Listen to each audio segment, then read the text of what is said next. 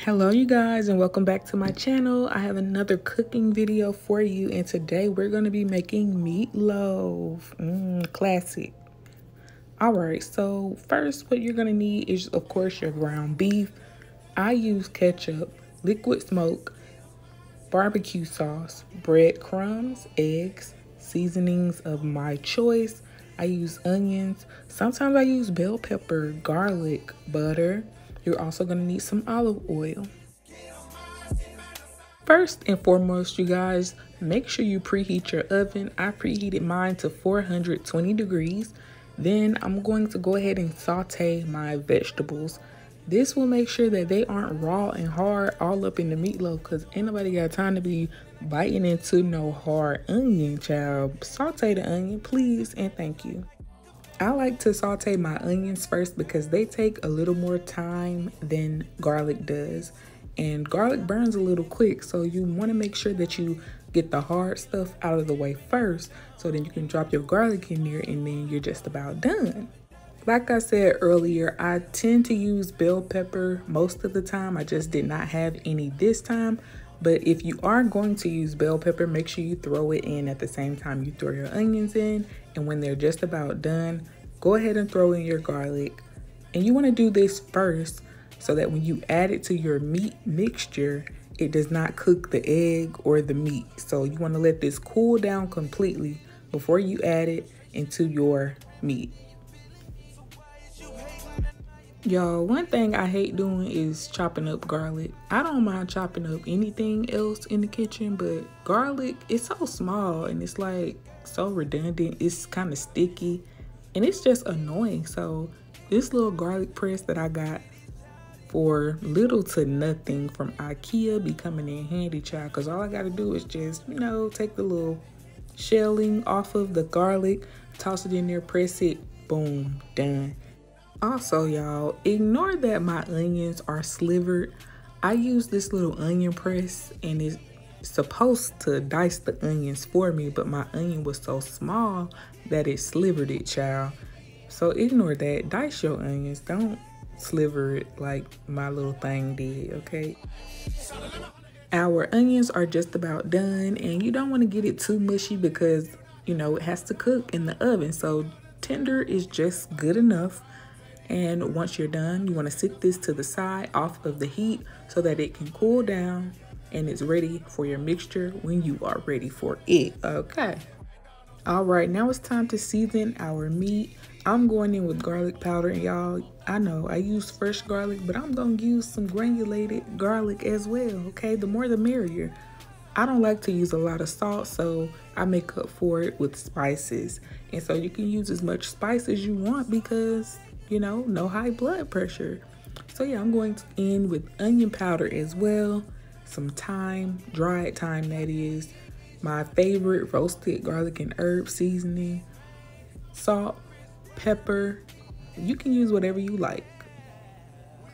Y'all, I have really been surprising myself because I did not grow up eating meatloaf. Like, meatloaf is something that I started cooking within the last 5 years, but I really like it. It's a quick, easy little 1-2 in the oven. It's not a lot of fuss, and it'll get you out the kitchen in, at least about 30 to 45 minutes. And that's all right with me. Anytime I can get out the kitchen in 30 to 45 minutes, that's a W, okay? That's a win.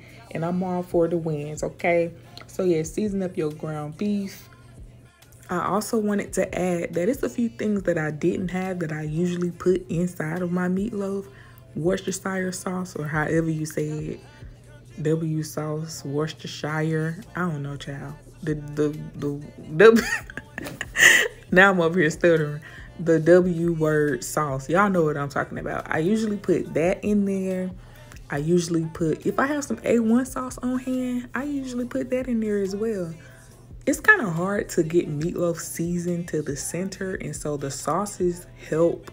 I don't want to go crazy with the salt, and so to make up for the flavor, I like to use barbecue sauce, ketchup. If I have A1 sauce on hand, I'll pour in a little A1 because I like it to be very savory, very flavorful.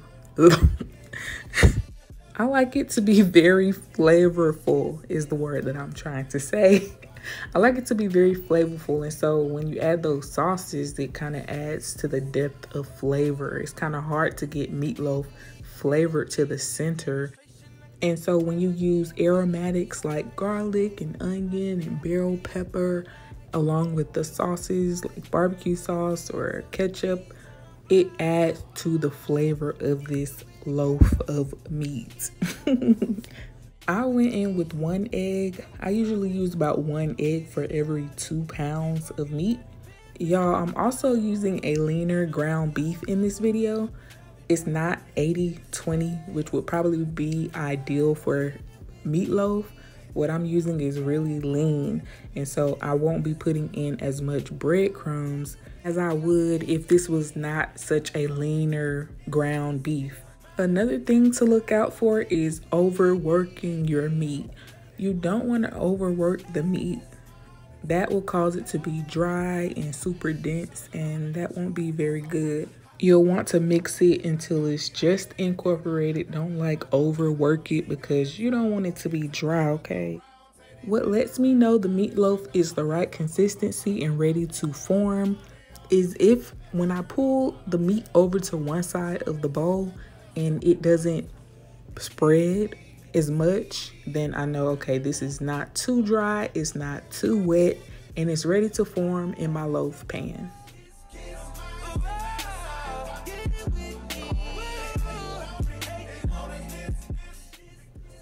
This is just about the right consistency. You can tell that it's still pretty loose. However, it's not like super loose and wet to the point that it won't hold or form a shape. Again, the meat that I'm using here, I would not recommend unless you are, of course, looking to eat leaner cuts of meat, leaner ground meats. But if you want it to be juicy or fatty, oily, then you definitely don't want to use what I have here. Now, once I'm done mixing everything together, I like to taste it because I don't like surprises when it comes to my food, okay? I need to know it's gonna hit every time. So I take a small ball of the meat, spread it out very thin so that it cooks quickly. I give it a quick taste, and based on how it tastes, I add what I need to add. In this case, on this video, I had to add some more barbecue sauce because it was tasting a little too sweet for me from that ketchup that I put in there. And once I did that, it was ready to mold. You don't have to have a loaf pan to make meatloaf. As you can see here, I'm using my glass Pyrex dish and I'm forming it just fine. It doesn't have to be a perfect loaf. Just form it, throw it in the oven, child. It's gonna do what it's gonna do, okay? Once I'm done forming it, making it look cute or whatever, we're gonna toss her in the oven, and then we're moving on to our sauce. Now, you can keep it basic and just do ketchup, but me on the other hand, I'ma go off. And what I'ma do is mix everything up together, okay? I'm going in with ketchup, barbecue sauce, liquid smoke. Y'all, the liquid smoke, it adds a flavor, like a grilled flavor, like you cook something out on the grill, and I love the depth of flavor that it adds to my sauces. And so, yeah, I do a little hot sauce just to give it a little acidity and a little kick of heat. It doesn't make it too spicy. It just depends on how much you put in there. But like I said earlier, Worcestershire sauce, if I had it, I would put that in. If I had A1, I would put that in as well. I added a tad bit of my favorite seasoning, the garlic and herb seasoning, and give it a mix. What I like to do is when the meatloaf is just about done, I go ahead and baste the top of the meatloaf with it.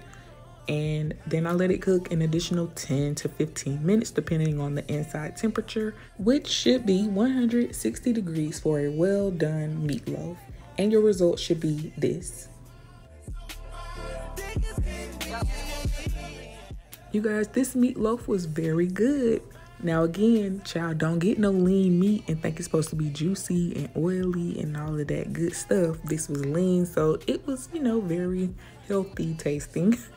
However, it was still good nonetheless. And I paired it with some roasted broccoli and some creamy mashed potatoes, child. Do you see the mashed potatoes back there in the cut? Looking real good, looking real good. I cut into the meatloaf so you can see, honey, she's done, okay? She's done and she's ready to plate up. Please allow your meatloaf to sit for at least 10 minutes. This will ensure that it does not fall apart once you cut it fresh out of the oven. Child, that thing gonna fall apart. So let it sit and set up for at least 10 to 15 minutes. If you enjoyed this video, give it a like, comment, subscribe to the channel, turn on your notifications so that you are aware every time I post a video. And until next time, you guys, thank you for watching.